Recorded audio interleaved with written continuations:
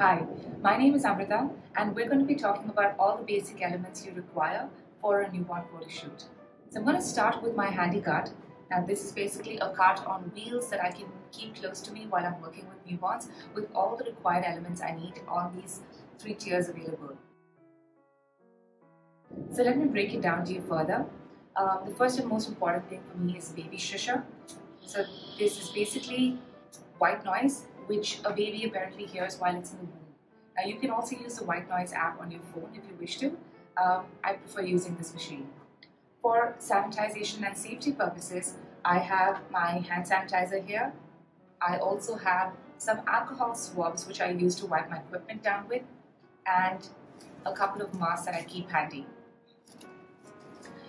For safety purposes, I also have a wrist strap for my camera because if we're doing top angle shots, it becomes a lot safer to have this on hand as a harness.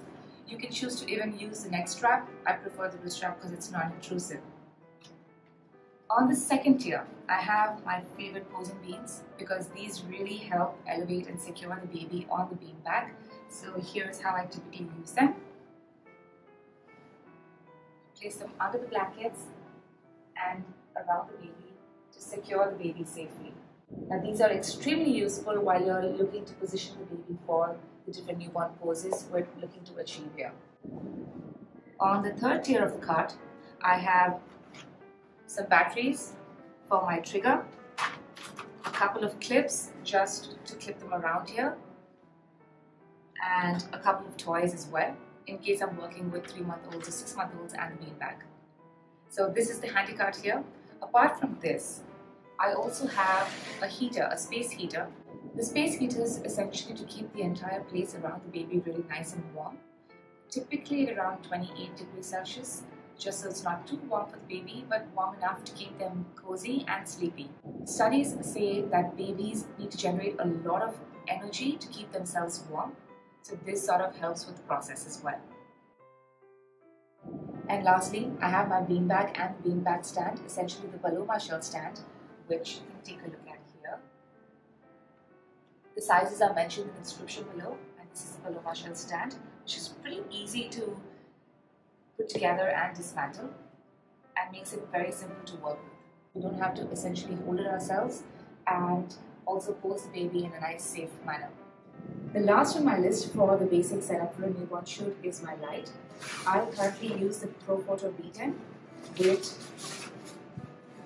the Photo umbrella, the Deep XL version, which is about 64 inches in height, along with the diffuser. And the reason why I like to use the Photo B10 is also because I can use it wirelessly, that is, without any wires running around in the studio, and with a chargeable battery. So what I have showed you today is my basic setup for a newborn photo shoot before my clients walk in. Now everything I've listed out is of prime importance, but I think top priority requires a lot of safety and sanitization equipment, which must be a part of your setup.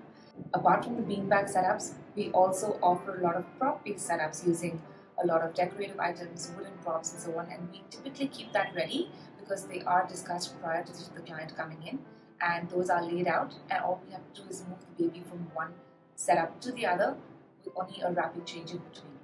I hope you found this useful. Please do like, share and subscribe, and we'll be back with another video very soon.